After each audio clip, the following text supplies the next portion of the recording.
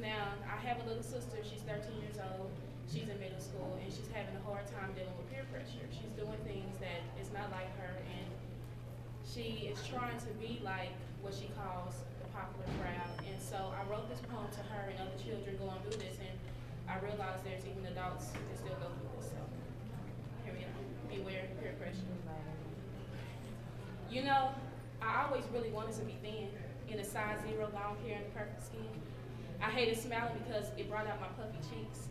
I didn't buy nice clothes. I thought I was worth anything cheap. I wouldn't eat around anyone, so when they left, I would go sneak. I walked around half blind because my glasses made me look like a geek. I was pushed around because I felt like I had no place to stand. Living out popular girls as their secretary, hoping to at least get the second hand.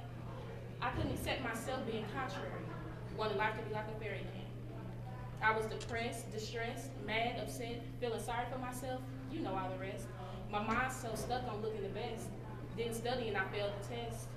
Grade card letters started transforming from A's to F's, but I finally had popular friends, something I didn't regret. Deep down inside, I knew this kind of attention was wrong.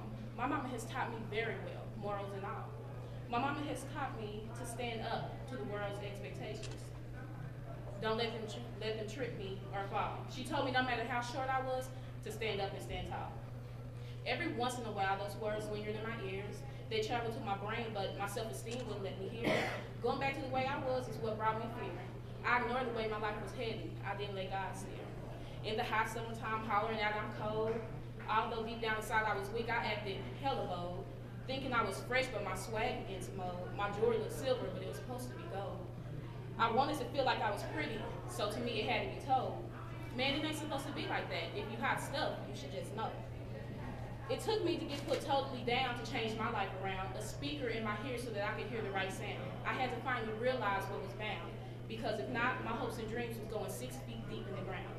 Flunking classes, possibilities of not passing, getting put back in the same grade, your peers looking and laughing, under the influence of drugs in the hospital bed gasping, pregnant at 15, saying bye to your baby, then carry you in the basket, at your own funeral, watching your mom and dad crying over your casket. Yes, peer pressure can become that horribly massive.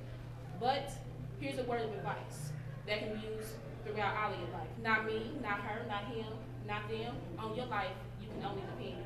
Peer pressure is not a game. Falling for somebody else's stupidity, now that's what you call lame. You can only determine where your life is going to go. Lots of things are going to be said, but it's up to you whether to follow. Just once again, I'm going to stress, millions are suffering from peer pressure today. Don't let it be you next. If there's someone not leading you right, you need to tell them, to the left, thank you.